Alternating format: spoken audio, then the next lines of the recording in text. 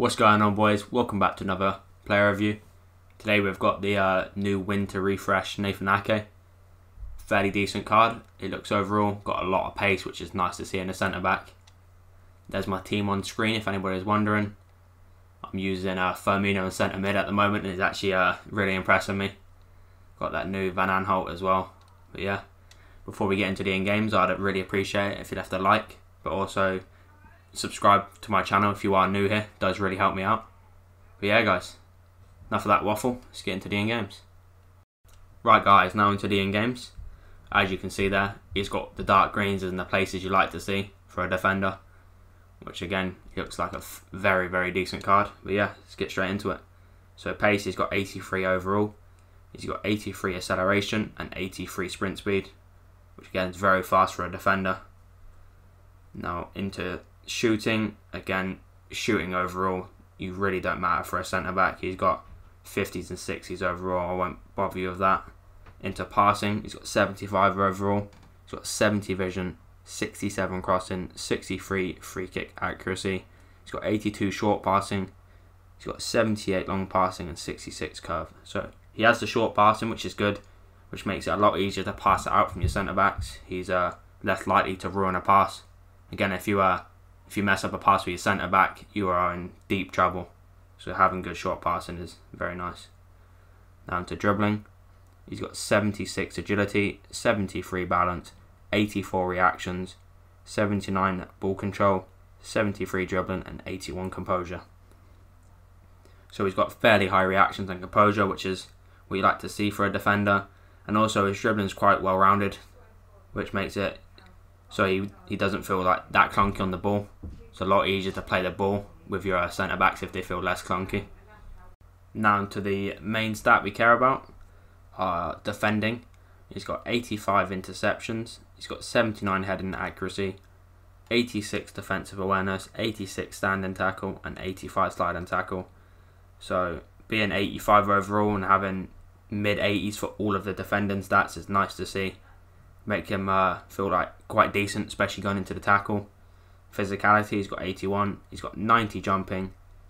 He's got 78 stamina, and he has 82 strength and 77 aggression. So decent jumping, decent strength. Aggression's not too bad. That's what you like to see. He does have 2-star skills, 3-star weak foot. He's 5'11". He's left-footed. He's got high defensive, medium attacking. He's got no traits or specialities. So that's all for the in-games, boys. I'll see you in the clips. Right, guys, now into the clips. This card actually surprised me quite a lot. I'm going to keep him in my team for this weekend league. That's how much he impressed me. Obviously, now you can get quite an easy strong link with him, with Van Aanholt, which is the player I'm going to be using to get him on a strong link. Or Netherlands icon, there's quite a few of them. So again, he's not the hardest player to link, but there aren't really that many great Bournemouth players, to be honest with you. Yeah, speak about some of the clips. See them just running up the field, decent pace, so you can do that with him.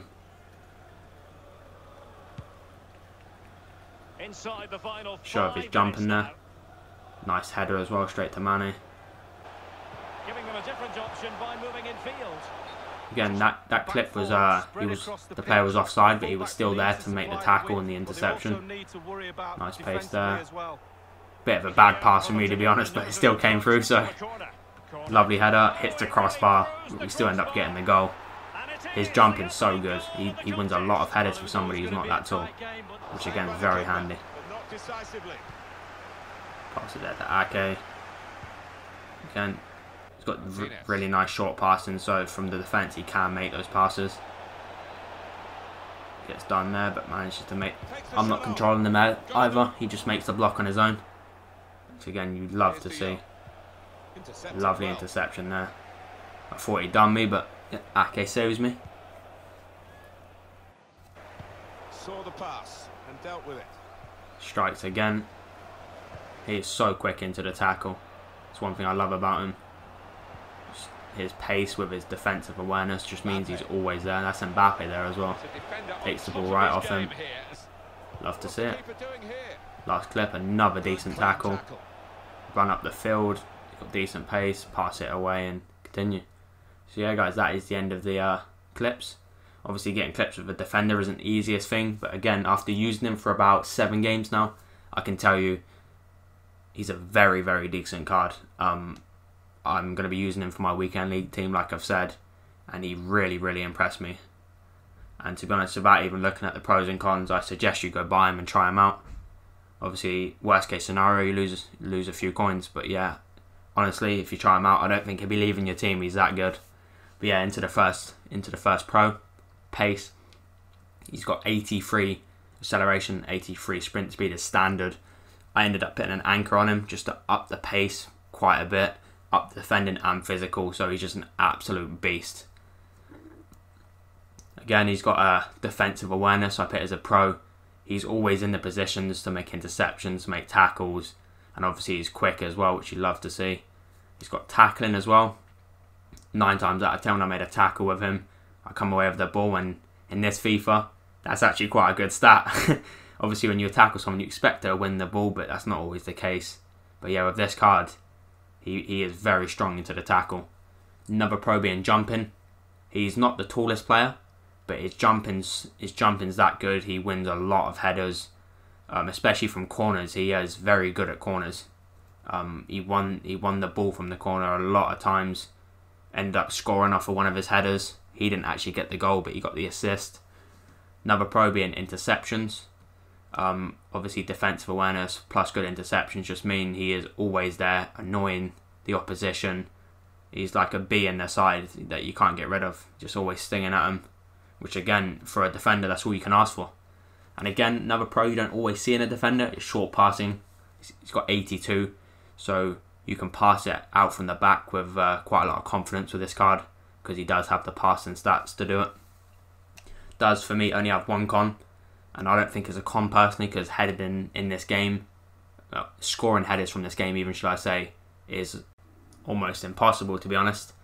But yeah, he's got the jumping, so he's really good at heading away crosses, heading in corners, etc. But yeah, his only con being height. Gave him a 9.4 out of 10. Honestly, could be pushed up to 9.5, 9.6, depending on how you like your defenders.